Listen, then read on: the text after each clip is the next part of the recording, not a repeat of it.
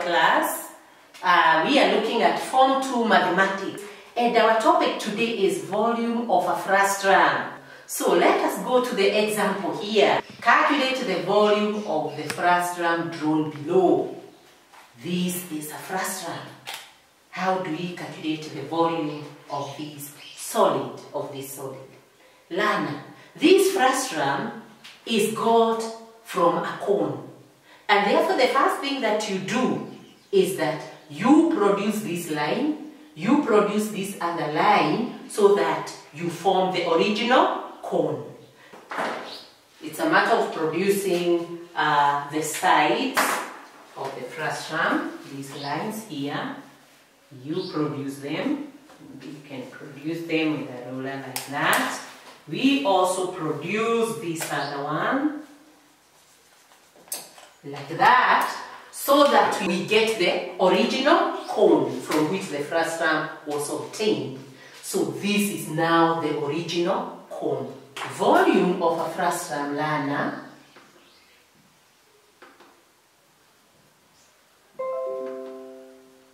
Volume of a frustrum, learner, is got by finding the volume of the original cone, and then you subtract the volume of the smaller cone. Volume of the original cone minus volume of the smaller cone. So this is volume of the original cone.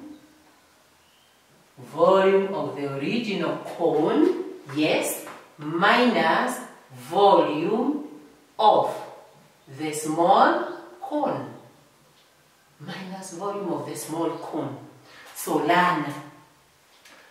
Volume of the original cone will be obtained using a third pi r squared height.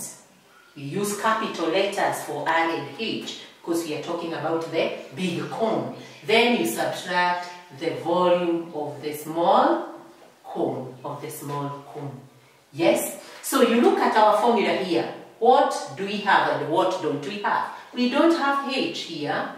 We have r, which is 35.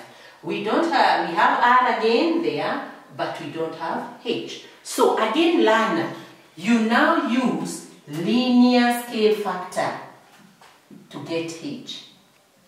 Linear scale factor. You use linear scale factor. Similar triangles, that is. So you come here and you introduce your height, the small height. Come here and introduce your small height. Call it small h there. So using linear scale factor, we talk of small h over capital H. This is your capital H from here to here. So we talk of small h over capital H, which is h plus 8. H plus 8 is equals to what? Which are the two corresponding sides? The ready. 28 over 35. 28 over 35. 28 over 35. Work out this learner by 7, 4, by 7, 5. You simplify. So, small h over h plus 8 should therefore give you 4 over 5. Yes? Cross multiply this learner. This will give you 5h is equals to what? Multiply this by 4. Multiply this by 4 gives you 4h plus 32. 4h plus 32.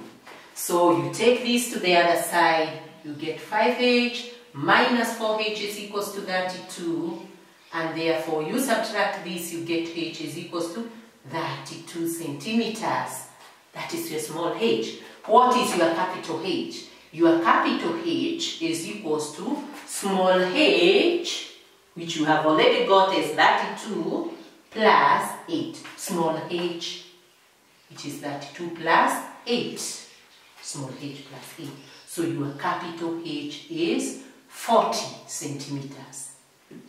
Yes? From there now, we now go to the volume of our frustrum. So, how do we get the volume of our frustrum? So we come and say the volume of our frustrum, is therefore equal to what? You come to your formula. A third times 22 over 7 times our radius, capital radius. Our capital radius is 35, the radius of the big cone. So 35 squared times our height, capital height is 40. Okay? Then you minus the volume of the smaller cone. The radius of the smaller cone is 28. So 28 squared times the height, small height, we got it as 32. We got it as 32. So using a calculator, you work out this, learner. What will you get? Using a calculator, the first one here should give us 51,333.33 to the nearest 2 decimal places.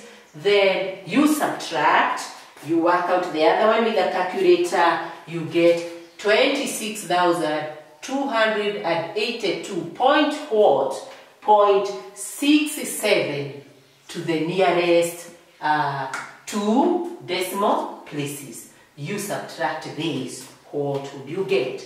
You'd get 25,050.66 centimeters cubed.